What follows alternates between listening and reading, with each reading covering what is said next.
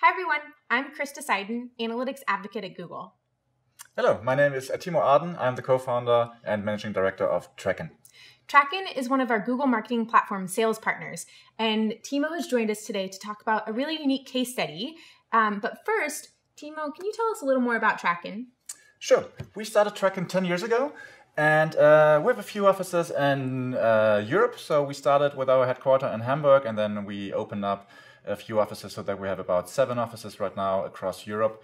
We are one of the largest Google Marketing Platform partners in the sales area. So we do a lot of reselling regarding analytics, the former DoubleClick products, and like all the products out of the Google Marketing Platform. In total, we are approximately about 70 people across those offices. And we are super happy to work so closely with Google. Yeah. So Timo has joined us for a quick tip series as part of our Partner Insights series. And we're going to talk about optimized remarketing through deep data analysis. So with that, I'm going to hand it over to Timo and let's dive right in. All right. So we actually worked with an airline client for a longer time, and we implemented Analytics 360 on the websites and apps.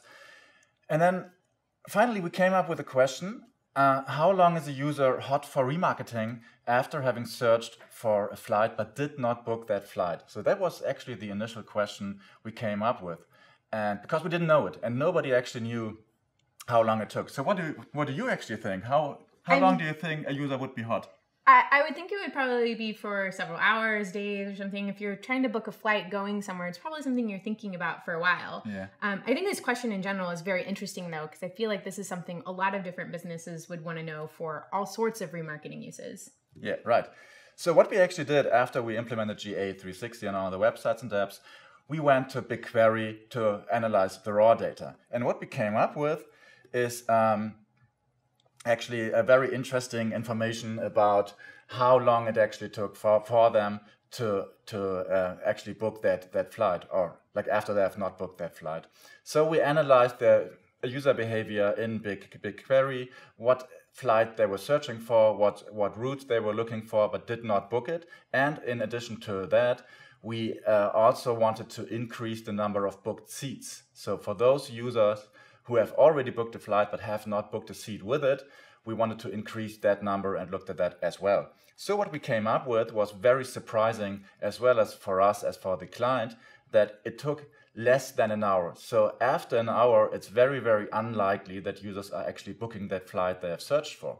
That is shocking to me. I would have thought it would be much longer. Yeah. So to answer that question is we basically had just 1 hour or even less than 1 hour for remarketing, because that's the time the user is hot enough to book that flight. And after that, as you can see in this chart, after that, it decreases almost to 0, the likelihood, so they're never going to book that flight again. Mm-hmm. So we had 1 hour for in-depth remarketing.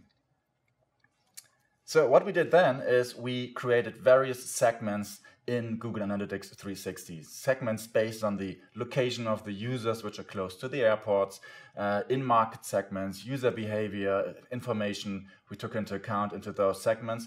And with that, we created various segments for specific routes the users have searched for.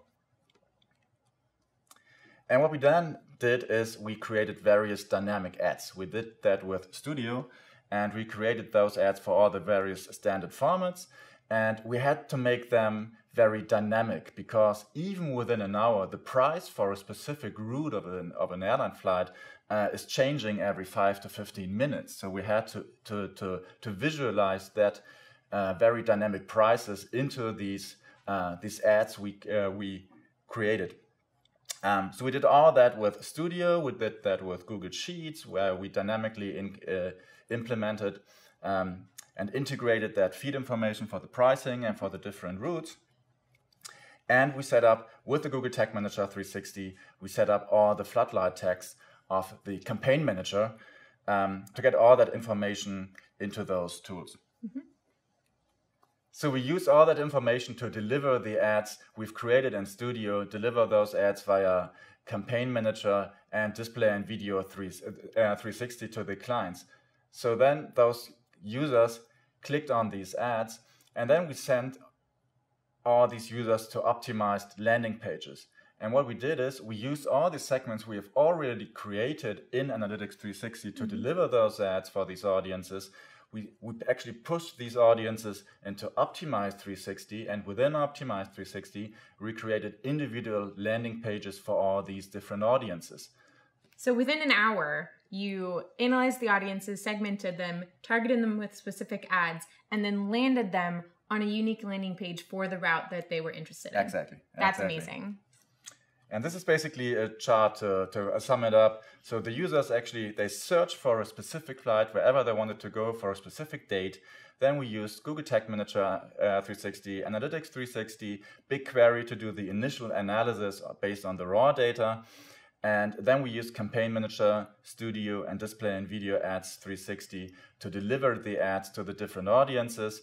And with all these individual dynamic ads, we then sent the users to audience-based landing pages, which actually fit the different audiences. And then they came back to the website where everything was already pre-filled so that they can finish their task and book the flight. That's amazing. So what were some of the results? The main results.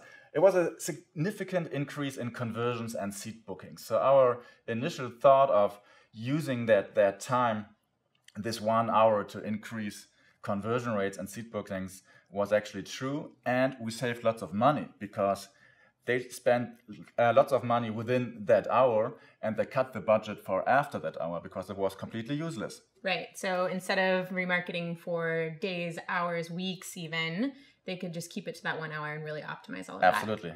That's amazing. Timo, thank you so much for sharing this case study with us. I think this is a really great way to show how you can bring all of these different tools together to do deep analysis, segment your users, remarket to them in the right way with the ads and the timing that's actually going to matter for your business, and land them on really optimized pages that are going to drive home that sale. All of this done with the Google Marketing Platform.